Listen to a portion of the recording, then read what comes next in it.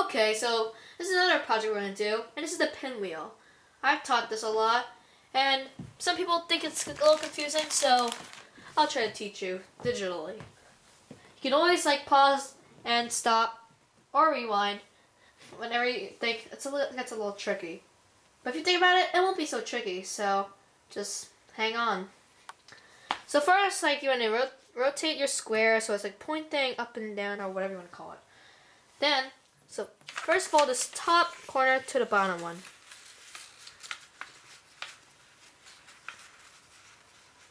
Like this.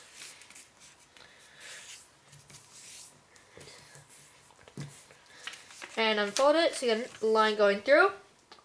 Do it again, except the right edge to the left.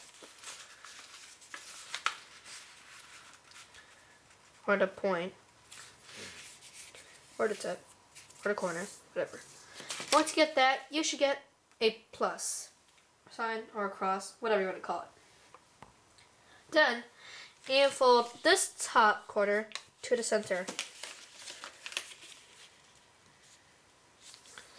So now you get this penguin-like thing, but it's not really a penguin, so.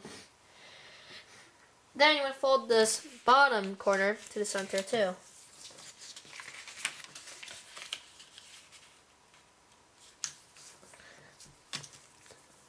You get a hexagon-like thing. Flip it over.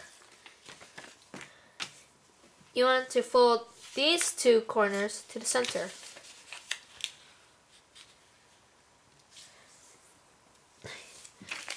Here's a little note.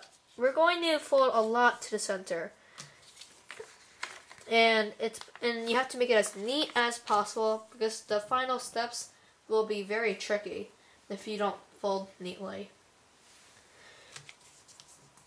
So now that you've got this squares with two triangles sticking out on both sides, we're going to fold this bottom right corner to the center and this top left corner to the center.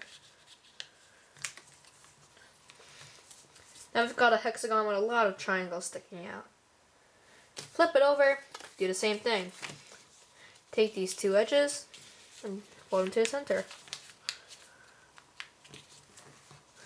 And then once you do that, you'll have a square that has a bunch of triangles on each side.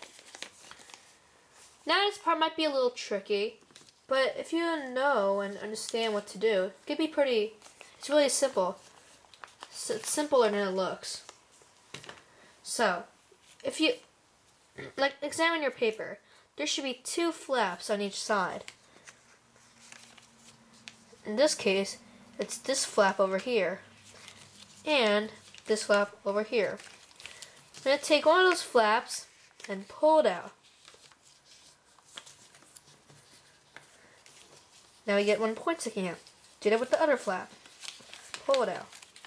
But don't pull it out so hard that this falls up, this comes up.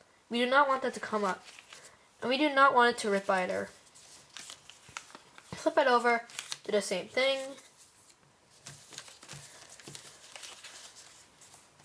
And then, once you do that, you're done. There is your pinwheel.